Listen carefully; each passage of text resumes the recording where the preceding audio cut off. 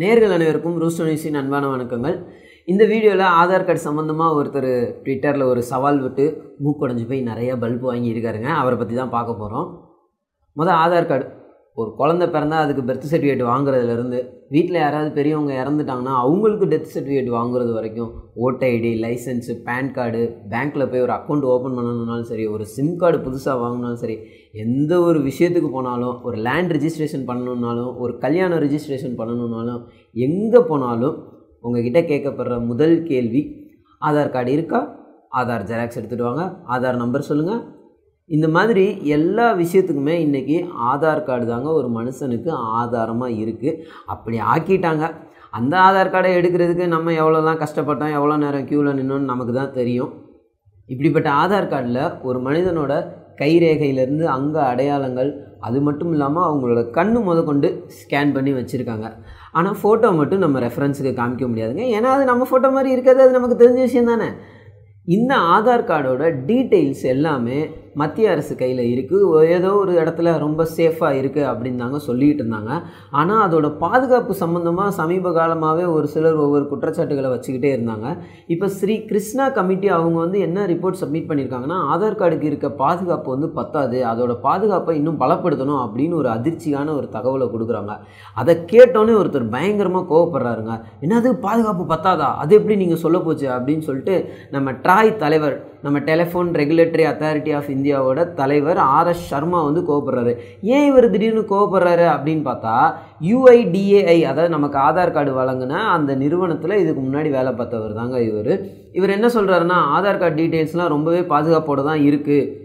வேணும்னா நான் என்னோடய ஆதார் கார்டு நம்பரை இந்த ட்விட்டரில் போடுறேன், யாராவது முடிஞ்சால் இந்த நம்பரை வச்சு என்னோடய டீட்டெயில்ஸை கலெக்ட் பண்ணி சொல்லுங்கள் பார்ப்போம் அப்படின்னு சொல்லிட்டு போன ஜூலை 28 சனிக்கிழமை ட்விட்டரில் போட்டு விட்டாருங்க. இந்த மாதிரி ட்விட்டரில் ஓப்பன் சேலஞ்ச் கொடுத்த RS சர்மாவுக்கு பதிலடி கொடுக்குற மாதிரி ஒரு 4 பேரில், அவங்களோட ஒரிஜினல் நேமான்னு தெரில, ஹேக்கர்ஸோட நேம் இதான் கொடுத்துருக்காங்க. எலியட் ஆண்டர்சன், புஷ்பேந்திரா சிங், கனிஷ்க் சஞ்சனி, அனிவர் அரவிந்த், கரண் சைனி, இந்த மாதிரி பேரில் அவங்க ஃப்ரான்ஸ் நாட்டில் இருக்கதாகவும் அதில் தகவல் இருக்குது. ஆனால் அதெல்லாம் ஒரிஜினலாக அப்படின்றது நமக்கு தெரியல. அந்த பேரை இவருக்கு ஒரு பதிலடி கொடுத்துருக்காங்க. என்ன பண்ணியிருக்காங்கன்னா, நம்ம RS சர்மா அவர்களோட கிட்டத்தட்ட ஒரு 14 டீட்டெயில்ஸை எடுத்து ட்விட்டரில் போட்டு விட்டாங்க.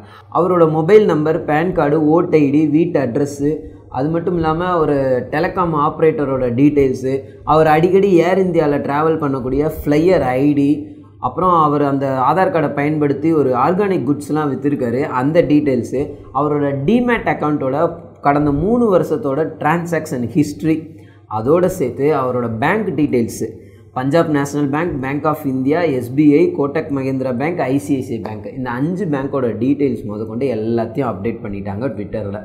இதை பார்த்து நம்ம RS சர்மா என்ன சொல்கிறாருன்னா, இல்லை நான் ரொம்ப ஃபேமஸான பர்சன், இந்த டீட்டெயில்ஸ்லாம் ரொம்ப ஈஸியாகவே அவங்களுக்கு கிடச்சிருக்கும், இதை நான் ஒத்துக்க முடியாது அப்படின்ற மாதிரி பதில் கொடுத்தாரு. நம்ம UIDAI அந்த டிபார்ட்மெண்ட்லேருந்து என்ன சொல்கிறாங்கன்னா, இது இந்த டீட்டெயில்ஸ்லாம் யாருமே நம்ம ஆதார் கார்டு சர்வர்லேருந்து எடுக்கப்படலை, யாரும் ஹேக் பண்ணலை அப்படின்ற ஒரு தகவலை கொடுக்குறாங்க. அதுக்கப்புறமும் நம்ம ஆளுங்க சும்மா இருப்பாங்களா, விடலையே. அதுக்கும் ஒரு படி மேலே போய் AEPS அப்படின்னு சொல்லக்கூடிய ஆதார் எனேபிள்டு பேமெண்ட் சிஸ்டம் மூலியமாக ₹1 நம்ம RS சர்மா அவர்களோட பேங்க் ஆஃப் இந்தியா அக்கௌண்ட்டுக்கு ட்ரான்ஸ்ஃபர் பண்ணியிருக்காங்க. அந்த டீட்டெயில்ஸையும் ட்விட்டரில் பதிவு போட்டிருக்காங்க.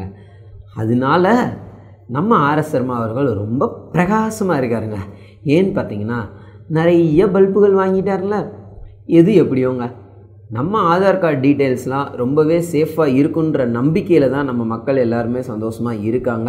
நம்ம மத்திய அரசு இந்த விஷயத்தில் கவனம் செலுத்தி அதோட பாதுகாப்பை பன்மடங்கு பலப்படுத்தணும்னு சொல்லி வேறொரு வீடியோவில் உங்களை சந்திக்கும் வரை உங்களிடமிருந்து விடைபெறுவது த ரூஸ்டர் நியூஸ் டீம். இந்த வீடியோ உங்களுக்கு பிடிச்சிருந்தால் லைக் பண்ணுங்கள், ஷேர் பண்ணுங்கள், த ரூஸ்டர் நியூஸ் சேனலை சப்ஸ்கிரைப் பண்ணுங்கள், மறக்காமல் பெல் சிம்பிளை ப்ரெஸ் பண்ணுங்கள். நன்றி, வணக்கம்.